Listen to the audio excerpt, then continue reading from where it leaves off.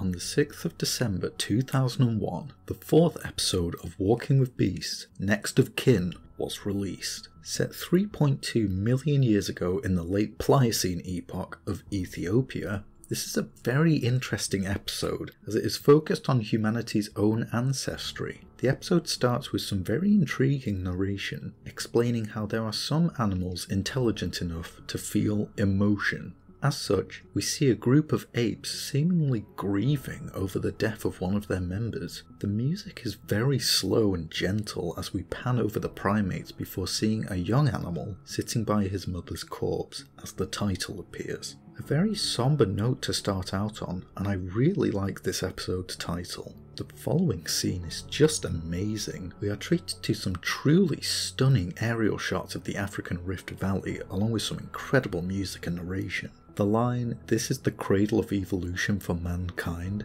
gives me chills. The narration also explains how over the last few million years, the world's climate and flora have massively changed the world's biomes. The vast forests of the Eocene are now just a distant memory, as they are now restricted to the tropics, replaced by a habitat dominated by one type of plant we can't imagine our modern world without: grass. Whilst recent research has shown that grass actually evolved during the Cretaceous, it didn't become truly successful and widespread until the Neogene period, which consists of the Miocene epoch, which sadly hasn't been represented in any of the Walking With series, and the Pliocene. This episode really drives home how the world is becoming much more recognisable to us as humans, going so far as to use live action footage of modern animals such as warthogs and rhinos, which had evolved by this time. These are intermixed with the CGI creatures with mixed success. Yeah, the biggest issue here is that out of all 6 episodes, this one has the weakest effects of the bunch. This brings us to our main focus for this episode, the primates we saw at the beginning, Australopithecus. This introduction is so cool, as it slowly builds up the mystery as to why these apes are so special, before revealing they are the first apes to walk upright like humans. This is such a cool reveal, or at least it would have been had they not spoiled it in the preview of the first episode. I've always felt that it would have been so much cooler had they kept it a mystery since the beginning of the series, but if you've watched every episode as it is, this scene just isn't as effective, which really is such a shame. Sadly, my gripes don't end here. Whilst they are perfect in terms of accuracy, the CGI just doesn't look convincing to me. I think it would have looked better if they had used actors in suits and makeup like in the later series Walking with Cavemen. What's so strange is that they sometimes do use animatronics and what looks to be people in makeup that look much better in my opinion, so I'm quite confused why they didn't just commit to this approach. Oh well. We see the same group of Australopithecus we saw in the opening, the leader of which is an older male called Grey. His leadership, however, is dependent on the support of the females, of which the deceased individual we saw at the beginning was the lead. The remaining females, Babel, Blackeye and Redacted, not being fans of him, especially Babel. We are then introduced to the orphan from the opening, Blue, who has become a bit of an outcast since his mother's passing, as his social skills are not well developed due to his young age. I'm also sure this is the only paleo media featuring characters with the names of Grey and Blue. The narration explains that the group has lost many members to malaria, leading to tension in the group. As such, a younger male, Hercules, challenges Grey's authority, to which Grey T-poses to assert his dominance. In actuality, Australopithecus here is speculated to have not been very violent primates and is more of a rock-throwing and shouting contest. Eventually, Hercules backs down. Something interesting to note is that this episode is both set and filmed in Ethiopia. As the environment has changed very little since the Pliocene, the narration then explains that Africa provides an ideal habitat for upright apes, as they can move effectively through the trees as well as out in the savannah. We are then introduced to Ancylitherium, a member of the Calicotherium family we were introduced to in the last episode, but unlike the animal seen in that episode, Ancylitherium did not walk on its knuckles. It's also nice that these are referred to a specific genus too. The model is almost identical to the Calicothea from Land of Giants, aside from the previously mentioned front limbs and the colour scheme. This, however, makes it take a hit in the accuracy department, as the forelimbs are much too long and the neck is too short. I'm guessing they also repurposed the Calicothea head puppet too, or vice versa. I do love the shot of them drinking alongside the Australopithecus though.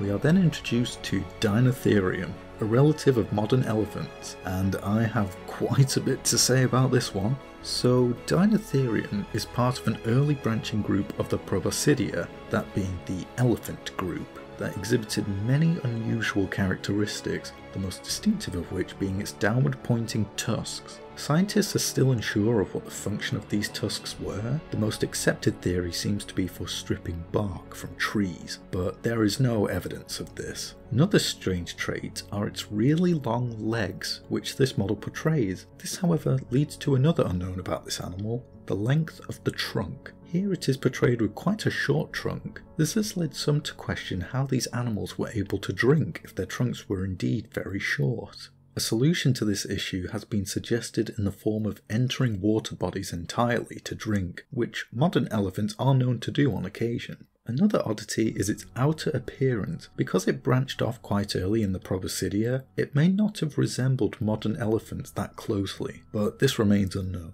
Here it is portrayed with very elephant-like skin, and it doesn't look that good. Something about the texture just doesn't look convincing to me. Finally, the last strange thing about this animal was its size, with the narration stating they were as tall as giraffes. This seems to be a bit exaggerated, as the largest recorded Dinotherium were only 4 meters tall at the shoulders, whereas some giraffes can grow well over 5. These specimens also belong to the larger European species Dinotherium giganteum, whereas this is obviously the African species Dinotherium bosaci, which did not grow as big. Overall, I'm not the biggest fan of the Dinotherium, I'm afraid. A pair of them approach the watering hole, scaring off the Ancylitherium, with their infant giving chase to the Australopithecus, with the narration alluding to them being worth avoiding. Weeks later, we see the group near a beautiful waterfall as the males continue to squabble and Blue sits on his own. They are then challenged by a neighbouring group for Grey's territory. Having had their numbers so severely withered, they surrender the territory and retreat. We see them regroup at a stream and quench their thirst.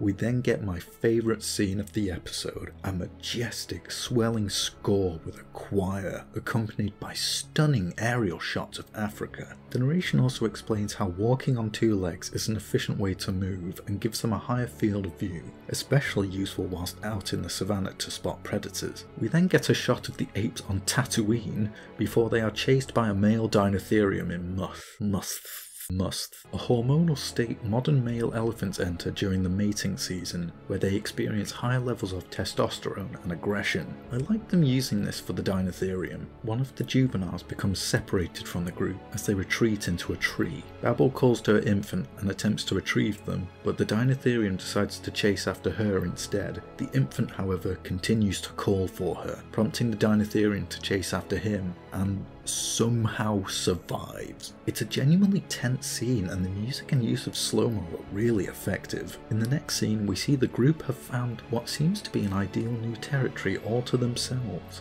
Hercules scares off their Ancylitherium neighbours, and one of them does an impression of the General Lee horn from Dukes of Hazzard. Later that night, the youngsters play, but Blue gets left out. The other probably thought he was too good to play with Blue from developing an ego after cheating death. The apes then prepare to sleep in the safety of the trees, with the narration stating that all primates were once nocturnal, harkening back to the first episode with Godonosha. As a result, their colour vision has vastly improved, but now have poor night vision, a trait that has been passed on to their descendants, humans. We then get another tease of a big cat we have been seeing hints of throughout the episode. In the next scene, we see Blackeye has stolen an ostrich egg, another example of modern animal use. The narration explains how walking on 2 legs allows Australopithecus to carry things whilst moving. Whilst trying to break the egg open, Grey literally yoinks it from her. Rather than chase after him, she just sort of sits there and yells at him from a distance. Whilst distracted, however, she is attacked and killed by a Dinophilis. This is the big cat we have been getting glimpses of throughout the episode. It is a myriadontine cat, aka the saber-toothed group of cats. The model is stunning and basically flawless. It has a beautiful and accurate spotted coat and small saber teeth. The only issue is actually its behaviour. It is shown to be a predator of hominids like Australopithecus, when it is thought Dinofelis was better suited to ambushing large and slow herbivores, and the principal hunter of our ancestors was actually the leopard. The Dinofelis even drags the carcass up a tree like a leopard. Considering how this episode uses footage of modern animals, I feel like a leopard could have appeared somewhere as well. I must admit, I do love how the Dinofelis' legs dangle from the branches like modern big cats do. That night, the group groom each other, with the narration describing it as their equivalent of talking, with Blue finally bonding with his group by grooming Grey. A young female joins them, as females move to a new group when they reach sexual maturity. As such, Hercules makes a move on the newcomer behind some very well placed grass. The narration explains how the change to bipedalism has tilted the pelvis in such a way that Australopithecus now mates facing each other. Grey, however, usually having first go at the females, violently interrupts the pair. The next scene is very interesting, as we see the group using tools to dig up roots and tubers from the ground. Another hint towards them becoming more human. We then cut to a flock of vultures circling over the corpse of a zebra, with a jackal investigating. The birds then ravage the corpse, with one falling over. Hercules, in another showing of tool use, holds a stick that can teleport from one hand to another, apparently, to scare off the vultures. Tension arises when Grey sees Hercules begin to feed, when it is the leader that always feeds first. Using his stick as a weapon, Hercules batters Grey with it, whilst these rhinos just hang out watching them, I guess. With this, Hercules becomes the new leader of the group. As the group feed, the narration explains how future apes will value eating meat as it provides important nutrients and protein for developing larger brains. In the next scene, we see that with Hercules as leader, the group appears more complacent. However, this calm is broken by the return of the Dinofelis. The apes catch its scent and run to the safety of a tree. The Dinofelis bolts after them in slow motion. Blue has become separated from the others, but they miraculously sneak behind the predator and throw stones at it, breaking the lens in the process. The Dinofelis is scared off, and Blue sees that the group values him enough to save him when in danger. The closing narration states that whilst they are very human, Australopithecus are not much more intelligent than a chimpanzee, and the apes have a long way to go. The narration says it best when it says, "It will be at least another 2 million years before any ape has a decent conversation." Politicians notwithstanding, I really love this ending. So, in case you couldn't already tell, this is my least favourite episode. It's not bad, far from it. It's more like the least good episode. I think the story is excellent. However, what really drags this episode down are the effects. The Australopithecus just don't look that good, and considering they take up almost all of this episode's screen time, that's a big issue. It's not just them either. The Dinotherium, despite having a really detailed skin texture, just doesn't look well composited into the shots in my opinion, which is a shame because it's beautifully animated. The Ancylitherium were just sort of there. It doesn't add anything of importance to the episode. Considering this episode only has 4 CGI creatures to work with, the fact one of them is just there as a glorified prop is quite shocking, honestly. It also doesn't help its case that it's just a slight retooling of the Calicothir model, which is not reflective of the actual animal. Luckily, the Dinofelis picks up the slack, but it's barely in the episode. I think a scene where it maybe attacks an Ancylitherium earlier in the episode would have gone a long way for both creatures, as it's an animal Dinofelis would have hunted, and the Ancylitherium could have also fought back. This would in turn also foreshadow how deadly the predator was for when it attacks the Australopithecus at the end. Oh well. I feel Next of Kin was much better on watching than on review, as I feel I've been quite harsh on it, but I want to emphasise that there's no such thing as a bad episode of Walking with Beasts. It is still great, just not as great as the other episodes in my eyes. With that said, thank you so much for watching, and stay tuned for my review of the 5th episode of Walking with Beasts, Sabretooth, sometime in the future. Bye bye now.